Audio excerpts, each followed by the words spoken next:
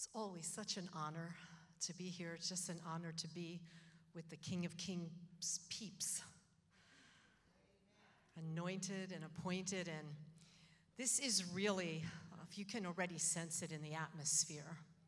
You know, when Jesus walks in the room, he creates a climate, right? And so I'm just going to meander here in the cloud and the rain. I mean, you could tangibly feel it. It felt like rain standing down there. And so it is an honor to be here. And tonight, you know, I function, I have my calling and my gifting and an anointing of power. But that's for everyone, right? We all have, it's an equal playing field. I'm just up here tonight because this is my calling and what God has gifted me and empowered me to do. But in the same way, each one of you sitting here tonight has a calling, has a purpose, has a deep relationship with Jesus. And I just felt like I want you tonight, and we're already there, so I feel like I didn't have to, you know, come with a plow to kind of make the way. So I'll just throw out 3 of the pages. But that the Holy Spirit is already here. The power of God is already here. And I want you to go deeper tonight. While you're sitting there, I want you to go into a place of faith with God for his power to come into your life in a transformative way. You know, I'm going to pivot tonight off of the messages that I have been sharing on my Heaven at 11 broadcast. Some of you know that I do that, some of you don't. But every Tuesday morning at 11, the Lord directed me back in the summer to do a broadcast, and he said to me, it's Heaven at 11. And I was like, Lord, at 11, everybody's working. It will be me at 11. And he said, no, that's what it is. Now, sometimes we wander off the path and we do Heaven at 7 on Thursday night. But generally, it's Heaven at 11 because that's what he said. And let me just backtrack a moment in that several years ago, all through a large portion of my ministry, I've been in the ministry for, next year it's going to be 40 years. And actually, Mike and I are going to be married 40 years next year. So it is coming out of the wilderness, baby.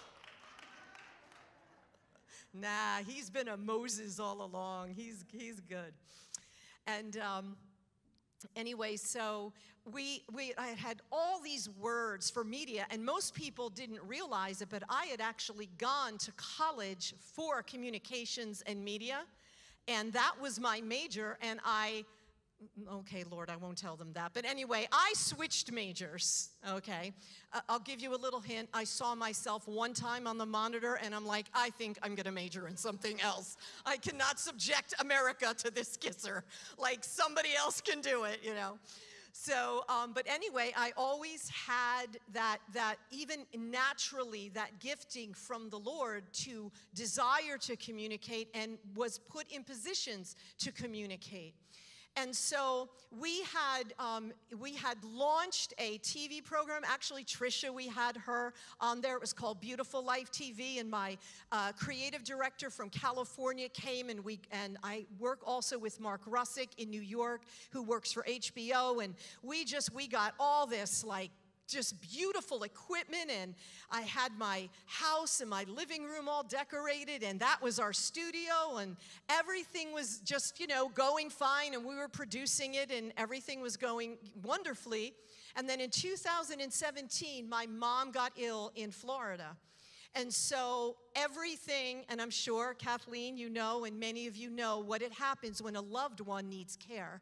And in reality, that is the ministry. If you can't minister to your own family, I don't need a platform. My mother had no one to help her.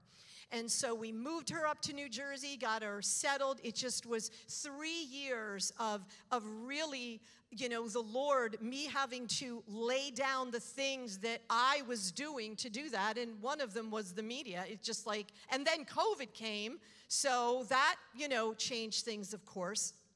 And so when the Holy Spirit in 2020 spoke to Mike and I, had a series of dreams and things to leave the Cranberry area and to come up here by faith. We didn't even know what we were doing, where we were going, so we rented. And to speed it up a little bit, we ended up renting, and then we happened to have to find a house in the time span when everything was 50 million offers on a house. Like, you know, like you could go 100,000 over and they wouldn't even look at you. So we just trusted the Lord, and in his goodness, he found us the perfect place for us to just settle in, but we had to downsize. And so I no longer had the studio and was, you know, just a lot of different things going on, and I had all this equipment. And so we just came up here, and I was going to put it in storage, and the Lord spoke to me and said, just give everything to Peter. So I gave all our TV cameras, all our media equipment to Pastor Peter. And I just said, you know, when it comes time for me to launch again, then I'll just trust God for all new equipment, a studio. I don't know what he's going to do, but just take it and be a blessing. And as far as I know, I think it was Reyes was telling me I have a huge box that my creative director got that they use to take all the equipment when Pastor Peter goes to Times Square and all those places. So I get the reward of seeing God use that seed. So anyway, so now, all which is to say that we are back to humble beginnings. It's me and thankfully my very tiny assistant in our little cubicle office over there on Church Street with my camera in my laptop. And we just started, and you know, I just did what the Lord told us to do, and it's been a blessing. We're reaching people, and but anyway, so one of the reasons that the Lord told me to do it was our emphasis in heaven at 11 is that heaven is not a place so much as it is a dimension. And I felt the urgency that in this hour, God's people were going to have to really amp up their personal walk in the Spirit, that we were going to have to know more than ever how to operate and be clothed and walk in supernatural power, that it was not just for the church building. It was just, you need the power of God to raise your children, work in your finances, care for your loved ones, work your business, right? Do your ministries. But the power of God is available for us in very practical ways. And so that's what our emphasis has been. And so I invite you to listen if you can, and if you can't, we upload the post-production. We upload them on our YouTube channel. And also, since I'm in the process of getting my doctorate, that we also, it's like I'm like Gumby all over the place right now. So we actually even double dip and put them on our podcast if I don't have time to do the podcast separately. So we've been developing week by week the simplicity from the foundation of the Word of how to move and operate in heaven now, because we will need it. We need it now. And it's tangible. The power of God is tangible. It is tangible. It is the substance of heaven. And I believe we already today started to feel it. And the wonderful thing about God's presence and his power, what power means, Greek, Hebrew, wherever you want to say what it means, power is the ability to get something done. How many of you have things to do? Christine, you got to bake some bread. You need power to bake bread. If I had to get up that early, I'd need a lot of power to get me up to bake that bread, right? So whatever it is you're doing, you need power. And see, it's very challenging for us in the church, and this is why I'm taking it precept by precept on the broadcast, is because over the past 50 to 60 years, America has become extremely secularized. We have a Greek mindset that has been ingrained in us since we were little children. Everything is rational and linear. In the Hebraic mindset from even ancient times, they have a spiritual worldview. In other words, they have an understanding that there is an invisible realm. And that is what the kingdom is. It's invisible, and that's why we need faith to access it. We use something invisible to get the invisible. And so we have to be trained to do that. And so I want to talk tonight about the power and how we access the power of God. The Apostle Paul, out of all the prayers he could pray, David, he said he wanted to know the Lord in the power of his resurrection. And I'm going to make this declaration in this pulpit tonight. There is not a demon. There is not a principality. There is not a power, a might, a creepy critter, any kind of spirit that is over the Lord. He is all powerful. He is almighty. I want to say that again. He is all powerful. And for us to begin to walk in that heavenly dimension, and you all have heard this, this is so exciting for me to preach to the remnant. You are the hungry ones. You came in here with your tongues wagging tonight. And the Lord is saying, taste and see that he's good. There's going to be something while I am preaching that's going to drop in your spirit. There's going to be something that's going to blanket you. See, we think that, we need somebody to lay hands on us, and there's nothing wrong with that. Right? That's one of the ways God ministered to us. But I am telling you, some of the most powerful encounters I have had have been sitting under the word in the presence. Because the word brings life.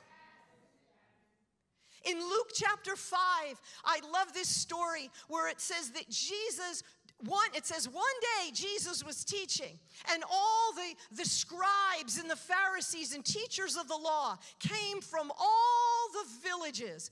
And it says in Luke chapter 5, and the power of the Lord was present to heal them. The power of the Lord was present as Jesus was teaching. See, we think we have to get ourselves in all kinds of contortions for God to move. Jesus was simply teaching the word, and the power of God was present to heal them. But guess what? They didn't get healed. But who did get healed? A paralyzed, weak person who had 4 other guys carry him down through the roof because they believed that Jesus could heal. They believed the power was present to heal them. The power is present tonight to heal you. The power is present to give you that wisdom that you need, that answer. How many of you need an answer? How many of you have been seeking the Lord for clarity? While I'm speaking, I could be talking about Mr. Ed, and you could get a revelation. Because the Holy Spirit was talking to you because you're open and you're ready. And his power is here. And there's a tangible power that I believe tonight is going to strengthen this congregation. It's going to strengthen this people. And those, I know some people couldn't make it because of water in and around their homes and all that. And they're probably listening online. Welcome all the online people or those that will listen to it later. I am telling you, there is a power, a strength that is coming to this congregation. There is a power, a tangible power in this season to lift us up beyond the natural over what the enemy is doing. See, when we say the word, come up higher, how many of you have heard come up higher, right? Come up higher. Yeah, that's right. Come up higher. Well, when we come up higher, two primary things happen. The one I talked about yesterday was perspective. Our perspective, because we're looking down on things from God's perspective. But the other thing that happens is power. We have might and dominion because we are seated with Christ. So there is this power over that which is under us. And last time I read, all the stuff we whine about and are fearful about and cry about is all under us. And so I'm going to unpack tonight. I certainly couldn't do all of it, but some keys, some secrets, some keys to operating in the power of God and releasing the power when you are the weakest. Hebrews 12 verse 12 tells us that we can feel weak. In the ESV version or whatever ESV UK, I guess that's what I put we're in jolly old England tonight, I guess. Therefore lift your drooping hands and strengthen your weak knees. I don't even know how you got that, Reyes. I don't know what you be doing up there, but I was not looking at a UK version. All right, shall we try the International Children's Bible for all of you that say you can't read the Bible, okay? This is, you have become weak, so make yourself strong again. See, the devil loves to play the shame game. We become weary under I said to my husband, I don't even want to answer my phone. La, la, la, la, la, when it rings, because every time it rings, it's a diagnosis from the pit of hell. It's somebody can't pay something. It's the most bizarre thing. A baby died, like just crazy. Because of the season in the atmosphere of war, it is not just on terra firma in Israel. It is in the atmosphere. It is an anti-Christ spirit coming against the church. We are the one new man. We are rooted. And so you think, we need our own Iron Dome right now. And I'm here to tell you, you got one. You just got to know how to activate it. And it's not going to be in your strength. Some of you are going to get free. I believe the Holy Ghost is going to hit you. You're going to do a little glory dance on the way out of here because you're going to have strength that is not of you. Why does he say the drooping hands and the weak knees? Because what happens is the knees are symbolic of our prayer life. We're too weak and overcome and overwhelmed to even pray. Anybody been there? Or just me, Sally the Saint? All right. And then the other one, right, is our hands. Our hands are drooping down. We can't even praise. Things seem so overwhelming or so impossible. See, the scripture says prophetically that the devil's strategy is to wear out the saints. It wouldn't be in there if he couldn't wear us out.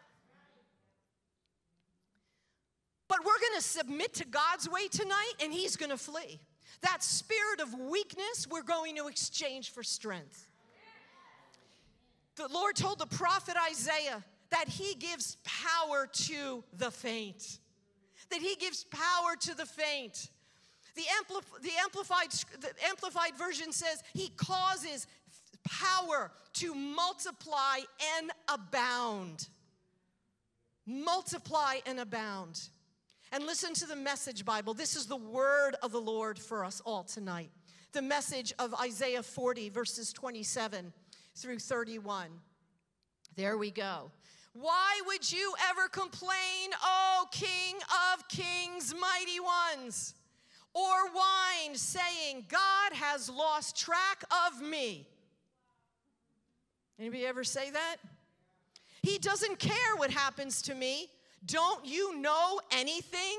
God answers. Haven't you been listening? God doesn't come and go. God lasts. He's creator of all you can see or imagine.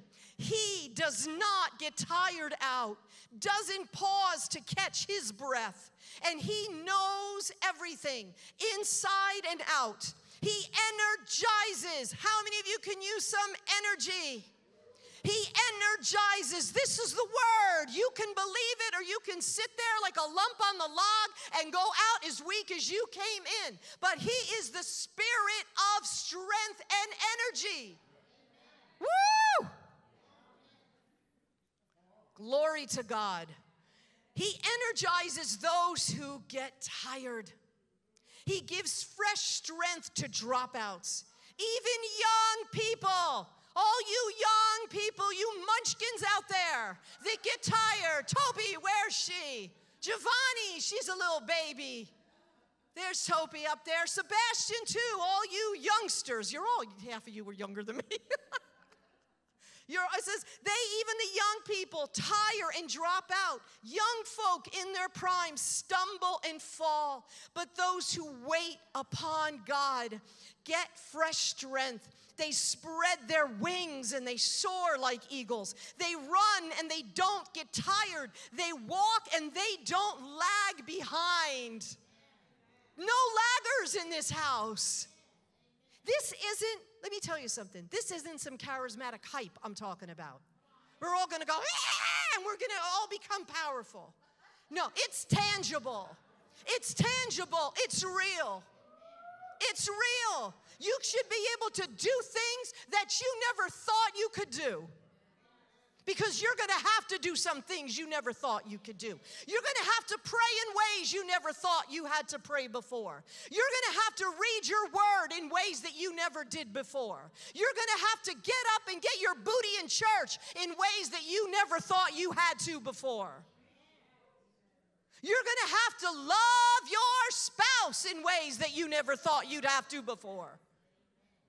God's drilling it down to everything. He gives you power. Some of you need to finish school. He gives you power to finish school. Gives you power to do laundry. Trust me.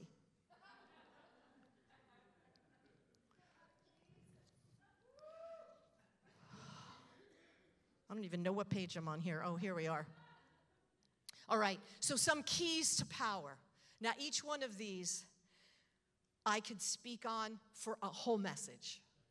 So I'm doing a drive-by, all right, on each one. And I'm just believing it's going to hit you. The first thing to tapping into that power is you got to get your eyes off yourself. You got to shut down the devil's shame game. You got to get your eyes off of yourself. And in the age of the selfie, that is the same spirit that raised Jesus from the dead. Because it's all around us, the focus on ourselves. And one of the things that happens is that we become frustrated where we are currently with God compared to where we want to be.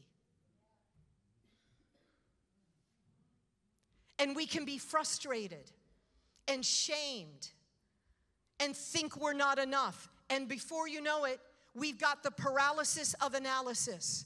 We're doing a deep dive into every fiber of our being. Let me tell you something. There is so deep your belly button can go. It just goes so deep.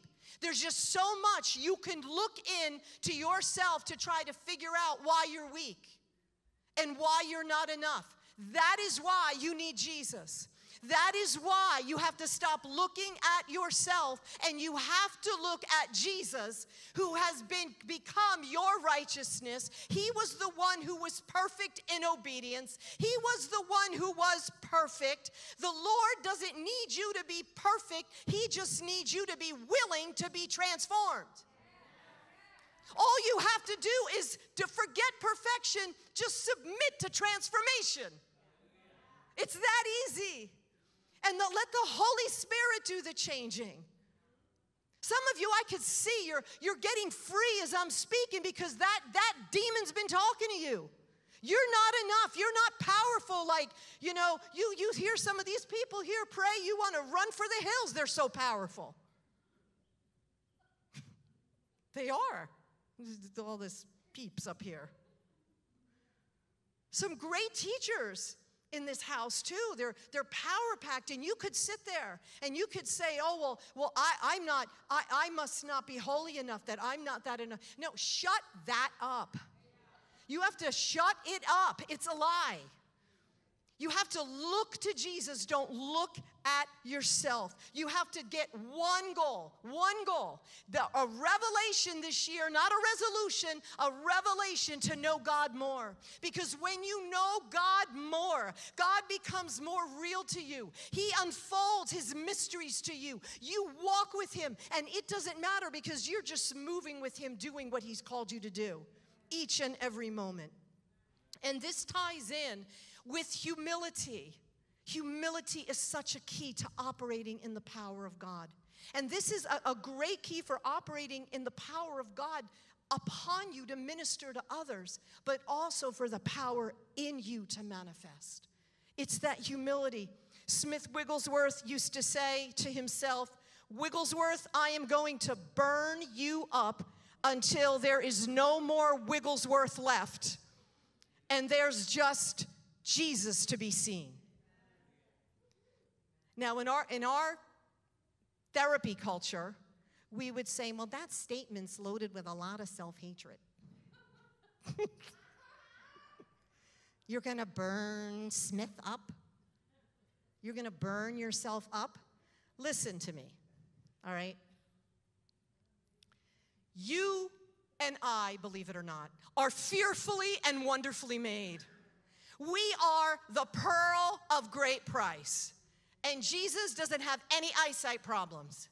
We are the treasure, his peculiar treasure, but we are his treasure in the earth. He beautifies you with salvation. In his eyes, you are flawless. You are flawless. This isn't about self-hatred. This is about acknowledging it's okay to be weak. It's okay to be authentic and acknowledge where you don't cut it, because you don't have to cut it all the time. He can. Do you understand what I'm saying? He got the focus all himself, and most of the time it's our own inadequacies and insecurities. That's what it is, and that's what Smith was talking about, because he never thought it was a plumber that he would ever preach. The second one, the second key, I'll give you 2 minutes to put on your helmets. The second one is holiness. I love holiness. Well, lady, you burning up your flesh, and now you're... When we understand what holiness is, it's awesome. I can't wait to be holier. And what do you mean by that? Like no, Jesus, I'm already holy in him. I'm already flawless. But I look forward to every day putting that devil in my flesh under my feet, under the control of my spirit. The key to operating in the power of God is having control over your flesh. And what's great is it's a key, and Jesus empowers you to do it, which is great. 1 Corinthians 16, verses 19 through 20. Do you not know that your body is the temple, the very sanctuary of the Holy Spirit who lives within you, whom you have received as a gift from God? You are not your own. You were bought with a price, purchased with a preciousness, and paid for, made his own. So then, honor God and bring glory to him in your body. Where was the power in the old covenant? It was in the temple. You are moving power. It was in the temple, but the temple was always put in order. Notice in those Old Testament, the cups went here, the candles went here, the curtains hung there. Everything was in order. So you needed some more revelation instead of a resolution? Just get some things in order. It's the perfect time. What's having dominion over you? You know, I know this time of year that everybody's fasting. They're fasting everything, all kinds of different ways, all kinds of different days, all kinds of different fasts. Media fast, food fast, 7 days, Daniel's 7 days, 21 days. Everybody fasts, and it's mostly because everybody overate over the holidays. Even if you weren't a believer, probably some people are so like, we all want to be holy. But, you know, one of the things that I learned, and I'm just giving a little secret here, a little nugget. You know, I learned from Brother Hagin. He taught us, he wasn't a person that did a lot of long fasts because he taught us how to live a fasted life. That didn't mean when he was pastoring, he would fast like Tuesdays and then he would fast Thursdays. Sometimes he said when the Lord would speak to him, he had to seek him. He'd do like maybe 3 days or something like that. It's not that he didn't fast, but that stuck with me. I endeavor to never let anything have dominion over me. Have nothing in my life I can't control. I'm talking about people. I'm talking about stuff. Whether it's media, whether it's foods, whether it's sometimes there's things I haven't had since I was 18. Now, I'm just sharing that with you. That's a fasted life. God wants us to be, we are of the world, right? We're in the world, but we're not of the world. And so all that is, what I mean to say by that is listen to the Holy Spirit. There might be something the Lord's telling you to fast all year. And sometimes a fast is something you do, not something you give up. Does that make any sense? All right, that's your word. And that will be the key to unlock the power and get the breakthrough. 2 Timothy 2:19 through 21. Everybody tracking with me here? All right, no one's run out of the building yet. Good sign. Listen to this scripture. This is powerful. But the firm foundation laid by God stands sure and unshaken, bearing this seal, this inscription: the Lord knows those who are his. That is so beautiful. And let everyone who names himself by the name of the Lord give up all iniquity and stand aloof from it. But in a great house there are not vessels of gold and silver, but also utensils of wood and earthenware, and some for honorable and noble use, and some for menial and ignoble use. So whoever cleanses himself from what is ignoble and unclean, who separates himself from contact with contaminating and corrupting influences, will then himself be a vessel set apart and useful for honorable and noble purposes, consecrated and profitable to the master, fit and ready for every good work. Now, what is so beautiful about this is the Lord tells us we can be clean, and he wants us. Did everybody read the same verse I did? That he wants our vessels to be clean. Now, you think, what is she talking about that for? Because a lot of the church doesn't think that's a thing. That he's made us clean, so we're clean. No, you can do something to make yourself unclean again. Do you ever use a dish, have to wash it and use it again? But he gives us the power. He gives us the divine ability. And a lot of it, again, is how we look at holiness.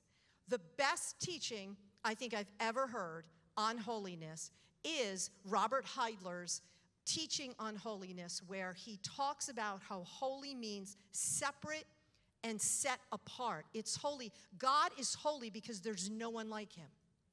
So how he likens this, and I can relate, is that it's like it's that time of year, right? When I was raising my children, I had all my special china and all that stuff. When it was the holidays, I brought out the good stuff. That's when I brought it out. It was oh, hello, I didn't know you were back there. Hello. I was like, oh, there's somebody behind me. It's special, right? It's unique. It's holy. God looks at you. You are my special china, Easter. So because you're so special, why would you dirty yourself with something? Right? We don't put the china in the dishwasher. You put the china in the dishwasher, it gets ruined. It needs special care. And that's how Abba looks at you. And so when you start taking your vessel, your holy little cup, somewhere it's not supposed to go, or your cup starts talking about somebody a way it's not supposed to be talking about somebody, the Holy Spirit who's in you will say, you shouldn't be saying that. Don't go there. Don't buy that. Don't eat that. We don't need rules and regulations. We walk with God. He knows what's good for us, for each one of us individually. And this is a key to power. Why is it a key to power? Because the devil then has no place. You do not become captive at his will. You do not get in bondage to anything. You're the free, happy china cup, walking around praising the Lord. Holy. It's awesome to be holy. The next one, we got two more and then we're wrapping it up. Now, some of you might think this is odd, but it's a key. Everyone say it's a key. Giving you 4. Calmness of spirit. Learning how to be calm in response to adversity and trials. It's a process to learn it, but it's important. Isaiah 30, verse 15, in the ERV. The Lord God, the Holy One of Israel says, if you come back to me, you will be saved. Only, this is what the Lord says, only by remaining calm and trusting in me can you be strong, but you don't want to do that. Why? Now, anybody, I'm looking at the girls down here and some others, anybody that has even a thread of Italian DNA knows what it's like to not be calm when something happens. The voices go up another octave.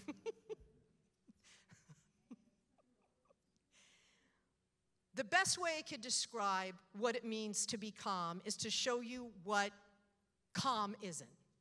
And a perfect picture of what calm isn't is George Banks in Father of the Bride. If you've ever seen, I always defer to this because I saw it and I thought, that is me. And I have learned over the years to take a breath when something happens. See, what we do is we get in panic mode. And when we get in panic mode over things, it short circuit. We literally unplug the toaster. Because we're in a whirlwind of all these imaginations of the horror of what's going to happen. And if you grew up with my grandmother, Granny, and my family, the worst was happening all the time. And the worst was potential all the time. And see, what happens is when we are under pressure, that is when it happens and we explode in being overwhelmed and fearful and all kinds of imaginations of what can happen. And there's a scene in the movie, you can look it up on YouTube. They title it The Superfluous Hot Dog Buns. And George is at the house and they're planning, it's Steve Martin, and he is overwhelmed with this wedding. And they have he's tried on the tuxedo from when he was married and he's busting out of it. The whole back is open, the legs are split. He can't fit in his tuxedo. Frank is running around messing up his whole house. His son-in-law can't find things. He gets to the point where he's so frazzled because of all the things he has to do and he can't keep up with it. He decides to go to the grocery store and just buy dinner to get away from the house. And when he gets there, because he's so worked up over these other things, he goes to buy hot dogs and discovers that there's 8 hot dogs, but in the bag of rolls, it's always 12. And he starts opening up the bags of the rolls and taking them out and putting them in another bag. And he's sitting there with the thing, and he's taking all these hot dog rolls out. And the end of the story is that he actually, the supermarket guy calls the police. He's in the jail cell in the split open thing. And he says, when he finally sees his daughter, he says, I know I come from a long line of overreactors. And that's what we do. We have to turn down the overreaction. I remember early on I learned this from Dr. Hagen. He would tell the story of he was walking up to his house, and he had his wife Aretha was there, and Aretha battled a little anxiety, and they were walking, and she was holding the kids, and they got to the front steps to open the door, and she said to him, Kenneth, if me and these kids drop dead right here, I don't think you'd ever worry. Because he was calm all the time, no matter what. I mean, I remember when his grandson was diagnosed with a brain tumor, and the whole community in Tulsa, ORU, everyone was praying for Craig. I mean, it was like he was going to die, and he lived. I mean, he's preaching the gospel today, but he was calm as could be. And he looked at her and he said, well, Aretha, why would I worry then? You'd be in the presence of Jesus. Now, probably if that was me, he would have had he would have had something. But the point is that it is, I actually just did an entire message at a conference called Silence is a Weapon. We have got to learn before we start spewing out our decrees, listen to the Lord. Just take a breath. Just listen. What are we supposed to be decreeing? How are we supposed to be handling that incoming emergency? Because they happen, right? So we want to access the power of God. So stay calm, and the power will come. And fourthly, and then we're going to close, and David talked about this, and I think it's so important, is spiritual hunger. And actually, spiritual hunger undergirds the other 3 that I mentioned.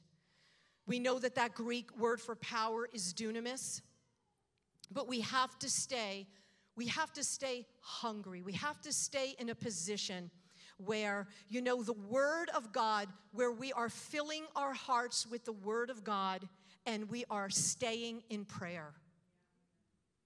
No matter how hard it is and how tired we are, we have got to push through and stay in that place. Jesus needed his disciples to pray, and he said the spirit is willing and the flesh is weak. And we all get to this place where the Lord will maybe wake me up, and I'll roll over and go to sleep, and the next morning I'm like, I know, I should have gotten up. Yes, there's times that I do. And the Lord, when in that Gethsemane moment, we had no indication that Jesus woke them up all the time to go pray. We don't know if he did, but we know that at least this one time he did. And they couldn't do it because why? They were tired and they were weak. And so he gave them a key that their spirit would always be willing to do the things of God. Your spirit will always want to meditate in the Word. Your spirit will always want to pray. A matter of fact, we're to pray without ceasing all day long. What does that mean? We all become the first church of the monks? No. It means that we walk with God. We fellowship with God. We take the time during the day to pray as he leads us. We have to be spirit-led. There's a great man of God who was used powerfully in the 1920s in Northern Ireland, and I thought that this was appropriate, that his country, Northern Ireland at the time, was in great turmoil and conflict, and there was actually bloodshed in the country. And the church became very afraid, very anxious. Sound familiar? Right? The number one thing we're practically dealing with in church is anxiety. I think it's interesting that that the book of Philippians talks and the book of Peter talks about anxiety. Anxiety's been around for a long time, right? It's the same nervous spirit. But anyway, so this should really encourage us, or I should say I was so encouraged by this, and maybe you can get on the train, that there was such great anxiety, but there was a man called W.P. Nicholson. And in the midst of this anxiety and this fear in the church and nothing happened, he was a man of prayer. And they write of him that he said that his prayer life and his preaching, what happened was he just was staying steady in prayer, day after day, staying steady and steady through the conflict, through the bloodshed, through the uncertainty. He was praying. They said he would pray from the minute he got up until 12 noon. He wouldn't come out of his room. They said there were one time where he prayed so fervently that they opened his bedroom door and there was torn sheets all over the floor. He got so in the spirit and didn't know he would actually ripped the sheets. He was straining his body in prayer so strongly. Now, believe me, if I have ripped sheets, that's hard to rip a sheet. But that's what they said. They said that they had never seen anyone like him since D.L. Moody in his generation. And as he is doing that, the Spirit of God falls on him. He starts holding evangelistic campaigns in the midst of the chaos, and there are thousands and thousands and thousands of souls start getting saved in these evangelistic campaigns, and all he was a praying man. Just a hidden praying man.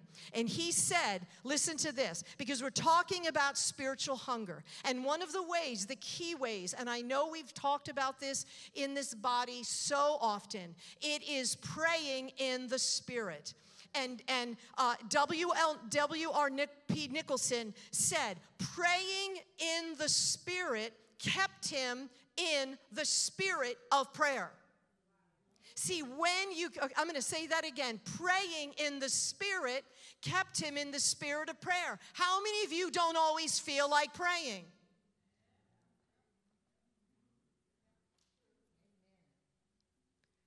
But when we pray in the Spirit, it brings and energizes the spirit of prayer.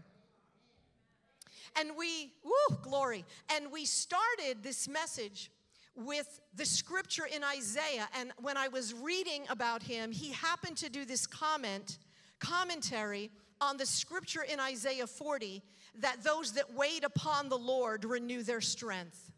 And this is what he said. Are you ready to get some strength? This is what he said. Are these keys helping you? All right. He wrote, I believe that as we pour out, God pours back and much more. I am glad I do not have to be Hercules to pray. I am glad prayer is just not geared to the intellect. Prayer is, pardon? Oh, getting an interpretation back there? I'm like, he's caught up in the Spirit, having his own. Him and Reyes are having a prayer meeting back there. All right. Here we go. I'm going to try it one more time. I am glad prayer is just not geared to the intellect. Prayer is of the Spirit. Listen to this, Easter Fraser. Prayer is of the Spirit of God upon the spirit of man. Prayer is the Spirit of God upon the spirit of man. From musty cells like that of Bunyan in Bedford, from the confines of the catacombs, from the steaming jungles, prayer has ascended and answers have come. Listen to this, I love this. In very limited bodies, there have been and still are mighty spirits who have mighty spirits, King of Kings. In your limited bodies tonight, in our limited physical bodies, in our limited corporate body, there is a mighty spirit, and there are mighty spirits. I don't care what you looked like in the mirror before you came. You are a mighty spirit. Your body's limited. All our bodies are limited. You don't have to take that shame. You don't have to look at your weakness and feel like you have to be in it forever. We're all limited, but when we get in the Spirit and by faith we walk in the power, His power comes to us. It's supernatural. It's tangible. You'll feel it in your body. You'll feel it in your hands. You'll feel it in your spirit. We call it the presence. We call it the glory, but it's the tangible. It's the electricity of heaven. It's what moves and keeps the spirit realm moving and alive. In our very limited bodies, there have been and still are mighty spirits who have learned that when a hidden ministry is generated in prayer, it can do wonders. So I am here to tell you, King of Kings, every person in this room, if you are visiting, I'm here to tell you that in the midst of everything, in the midst of the trials, in the midst of the adversity, in the midst of seemingly impossible situations, I'm here to tell you that God has not fallen off His throne. The angels have not started collecting their pension, and the city of God is not in need of repair. He is on the throne, and He is all powerful. And I don't know about you, but I don't have the time to glorify the devil all day and talk about what he's doing to this person and what he's doing to that person. Before you know it, we start talking about everything. Oh my gosh, did you? Oh my gosh, did you? Oh my gosh. And we're like Steve Martin with the superfluous hot dog buns. We're overwhelmed, and we can't be focused, and the enemy neutralizes our power. But it is His power that enables us to overcome. Amen. Hallelujah. Let's stand up. Thank you, Lord.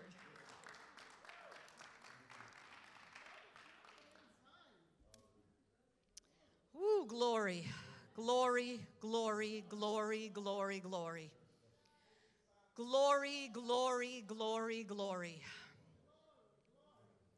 Glory, glory, glory. The power of the Lord is present. The power of the Lord is present. The power of the Lord is present. Glory, glory, glory. We worship you, Jesus. Woo-hoo, glory. I thank you, Lord, for strength. I thank you, Lord, for strength for this body, Lord. I thank you, Lord, that our knees are not weak. I thank you that our hands are not drooping down. I thank you that we are strong in you and in the power of your might. Father, tonight I pray for every staff member. Lord, I pray for every elder in this ministry. I pray for every leader, Lord. Rushemenehem brase mahangrase. Ho baheshe mahangate. Ho shenemehekeshe. Mo shanamahapase meeka. Oh salamakeche kiseya. Holy Ghost, we thank you that you're moving on our human spirit. I pray for those that are here and those that are not here, Lord. I pray now that, Lord, that you would stretch forth your hand, your powerful hand, your strong right hand that raised Jesus from the dead through the power of the Holy Ghost. And I decree that every leader, every elder, every department head in this ministry, that the spirit of weariness is being ripped off of them, that they are being lifted up into the heights, into the high places where they are over every demonic affliction, every demonic wearying spirit in the name of Jesus.